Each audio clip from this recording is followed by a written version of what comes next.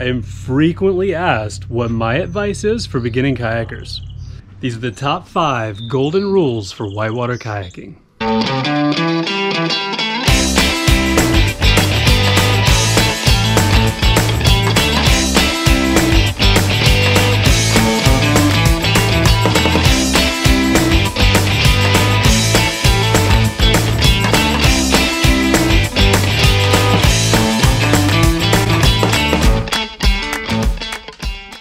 All right, number 1, good posture is essential for whitewater kayaking. You'll notice a lot of kayakers end up a little bit hunched forward, and one of the reasons for that is that our backs, when paddling properly, tend to become more strong than our chest, and our chest tends to get pretty tight. You can balance this with exercise, but also learning to hinge forward at your hips can create a healthy, balanced posture while you're kayaking. Leaning back lifts the bow and takes away a lot of the control you have over your kayak. Good posture maximizes your hip mobility and increases the control over your kayak.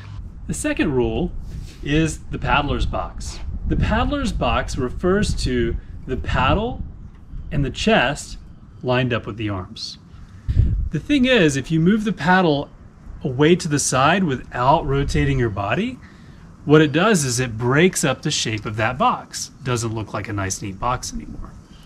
So the goal is to maintain that box so if your paddle needs to go to the side, you can rotate your entire torso with it. The goal of the safety box is not only to protect your shoulders, but it also maintains a power position where the paddle is in front of your chest.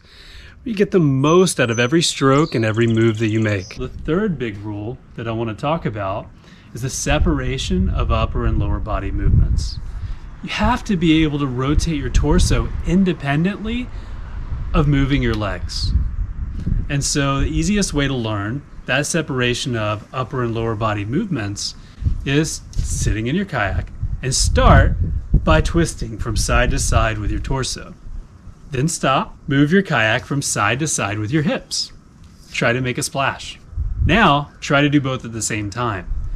That requires a separation of upper and lower body movements because they're moving independently but cooperatively. And how you need to move them will change depending on what you're doing in kayaking. The same separation applies to torso rotation, where you can twist your upper body independently of your lower body, winding and unwinding your body. Number 4, where the head leads, the body will follow. Anytime you see an obstacle in the river that you're trying to avoid, if you look at it, chances are you'll find it. Looking where you want to go seems like a basic skill, but the truth is, looking first, then your shoulders move, then your body follows, is a natural part of whitewater kayaking. Freestyle moves are all about leading with your head and your body following, but also looking where you want to go and driving there is essential to even the most advanced river running. The last golden rule is pretty simple, especially if you play games like pool. Paddling is all about arcs and vectors. The river, water in general, moves in arcs, and so should you. Anytime you're going in and out of an eddy, anytime you're approaching a boof or another move in kayaking, charging arc is vital. Paddling in an arc, even for stern squirts, is essential. A good charging arc is all about timing your speed, angle, and lean. Lean is about edge control.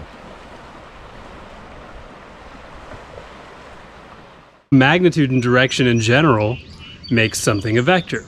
Think about while you're paddling downstream, you have a momentum in one specific direction, but if water comes in from another direction, you either have to match the power of that water with your stroke to go in a straight line, or choose to turn with it and follow it where it's going. Everything you do in kayaking will essentially come down to matching vectors and building up a net force or a net direction where you want to go.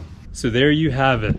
Maintaining good posture, maintaining the safety box, separation of upper and lower body movements, looking where you want to go, and lastly, paying attention to arcs and vectors. Those are the top 5 golden rules for whitewater kayaking.